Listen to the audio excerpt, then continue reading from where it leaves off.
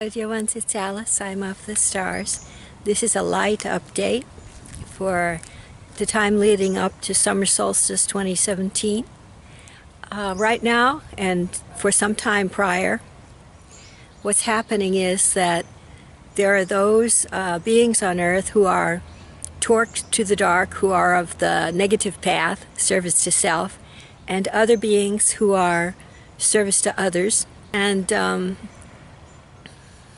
service to self beings are on the astral plane inhabiting the various levels of the hell worlds, and service to others beings are inhabiting various levels of the heaven worlds on the astral plane, while still in physical form in each case. Then the great majority of people on Earth right now are in the purgatory worlds on the astral plane, and forays are being made by both negative path people and positive path people, by both service to self and service to others people, into these purgatory worlds to try and turn the people there to the one path or to the other path, so that the ascension can proceed apace.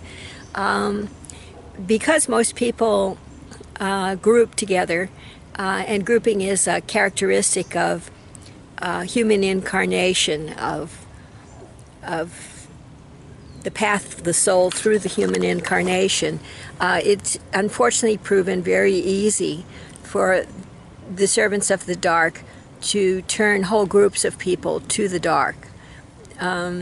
Only time people turn to the light completely is if they are able to disengage from groups and make their primary relationship between their own soul and that of the living presence of God. That's the only way. So I advise light workers in the current scenario and situation to concentrate on people who are not strongly affiliated with groups, and I believe that will be the most fruitful path for those that are in service to the light, to increasing the numbers of purgatory world peoples on Earth who choose service to others as a future path. So that's the current update. Have a wonderful solstice lead up, and I hope you're all greatly enjoying, as much as I am, the light of solstice coming into Earth.